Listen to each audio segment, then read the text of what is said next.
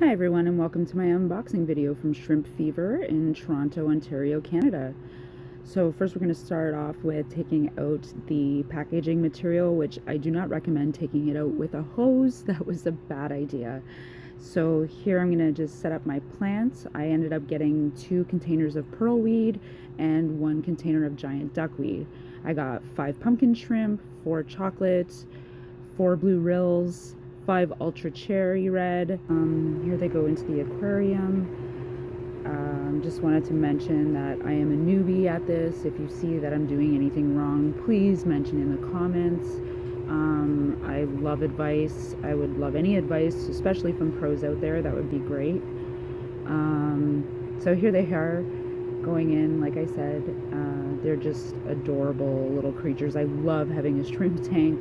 They're so much fun. This tank is dedicated just to shrimp and snails. Though it is a Skittles tank, I know that I'm gonna get lots of breeding comments, but I realize that, and I just love the look of the Skittles tank. I think they're just absolutely adorable.